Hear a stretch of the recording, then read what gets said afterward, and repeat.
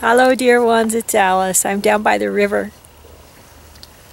And I was driving my car early this morning, and I have a story for you about driving a car and the idea of clearing the chakras.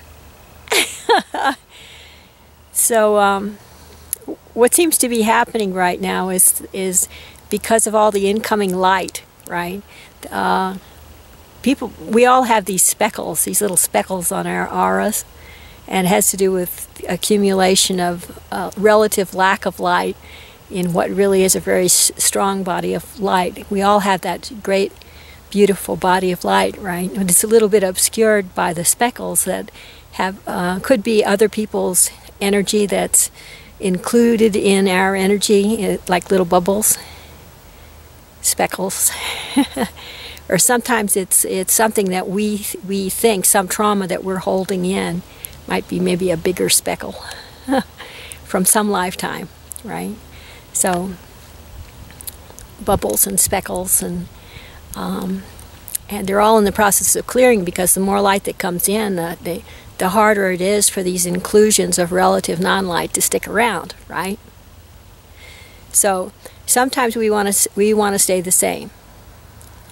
And the problem is the light coming in makes these little bubbles, like vacuoles in a paramecium, right? Tiny little organism, microorganism, right? So we have our own little vacuoles in there that are causing physical and emotional and mental discomfort as the light increases. So sometimes our mental mind says to us, I don't want to change for anything, right? And so it hurts. And then eventually it hurts enough that we're willing to just like let go, and the little bubbles just float away, right? So along those lines, here's your car analogy. Let's say you have a notion that there's something wrong, right? Just like, say you're missing milk and you need to go to the grocery store, right? So you get in your car and you're thinking, geez, maybe I'd rather stay home and watch TV, right? Or should I go to the grocery store? And unconsciously your foot, you have the car started and you're ready to go, but you haven't made up your mind. So your foot's like revving the engine up a little bit, testing it out. And then you say to yourself, no, I'd rather stay home and watch TV, right? So that's what happens, basically, is that we rev up our engines and feel some energetic noise when the solar activity starts, or there's incoming proton streams.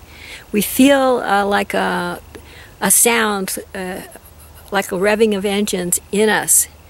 And if we, though, don't have the intention to go to the store, if we don't put our foot on the gas pedal, if we don't have the desire to clear our chakras and to get rid of our speckles, then they just settle back down. The engine dies down, the engine noise dies down, and we go back to watching TV.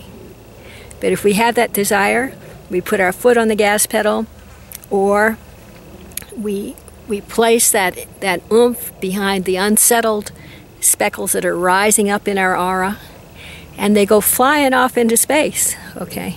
Never to be seen again, never to be seen again. So you have a choice.